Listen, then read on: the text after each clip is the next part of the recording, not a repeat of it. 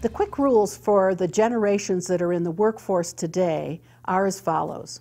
You can motivate a traditionalist, someone over 65, by money and prestige. They want to have the opportunity to be part of an organization for a long period of time and have the perquisites that come along with that. Boomers, the next generation, want to win.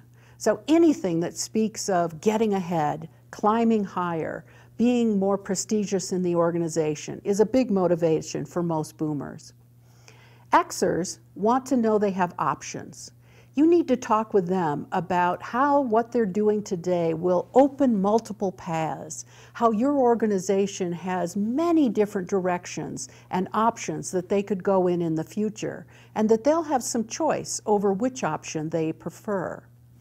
Gen Y, people 30 and under today, are motivated by work that is immediately meaningful and challenging. They want to know what they're doing today counts, so make it meaningful and challenging. And our generation coming along, the regeneration, they'll want to know that you're good stewards of the fiscal resources and also the environmental resources that your company touches.